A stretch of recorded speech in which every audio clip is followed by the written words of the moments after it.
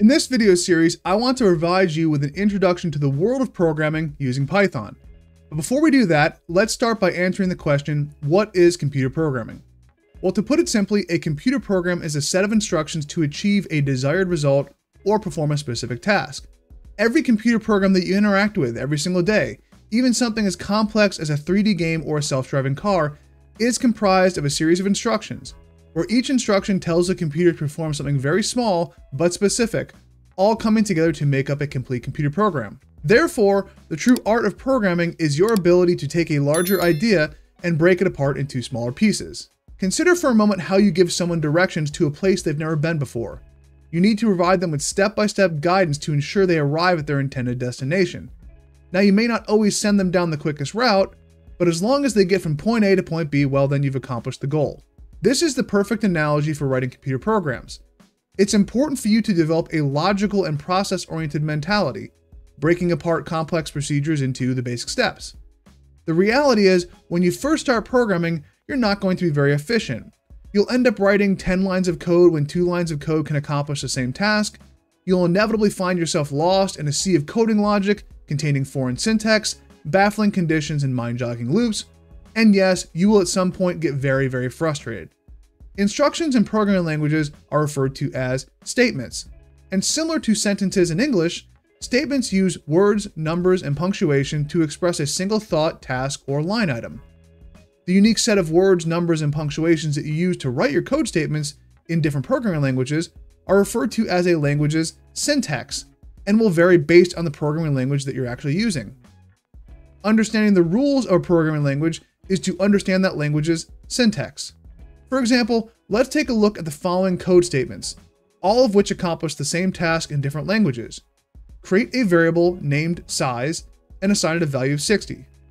Notice the unique similarities and differences in the syntax of each of these statements. Everything from the casing of the words, uppercase versus lowercase, the unique keywords that were used, set, let, move, dim, or no keyword, and the punctuation, semicolon versus no semicolon.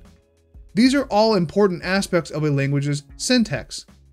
Similar to many spoken word languages, many programming languages also relate to one another.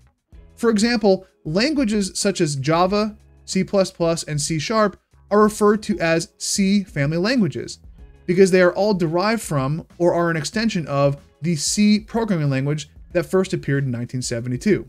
As such, C family languages have many syntactical similarities, such as terminating code statements with a semicolon. Now, if every programming language is just a set of instructions for computers, well, the natural question is, why isn't there just one universal language of computing? Well, you may be interested to learn that there is actually only one universal language that your computer understands. That is machine code. Machine code is the base level form of instructions that run directly at the processor level of your computer. That is, the hardware level of your computer. More specifically, machine code is the smallest level of instructions working on the smallest units of memory in your computer, and is not clearly understandable by humans. Visualize something like the Matrix.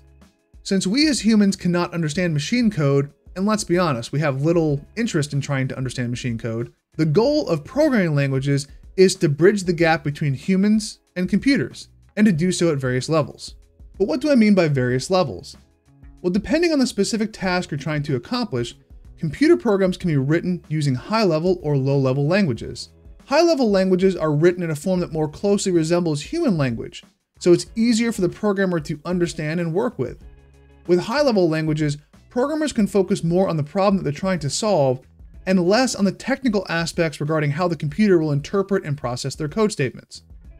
High-level languages also emphasize the use of instructions and data objects to accomplish tasks. By contrast, to write code in low-level languages requires the programmer to think more like a computer, because there's a closer correlation between the code statements they write and the computer's machine code instructions.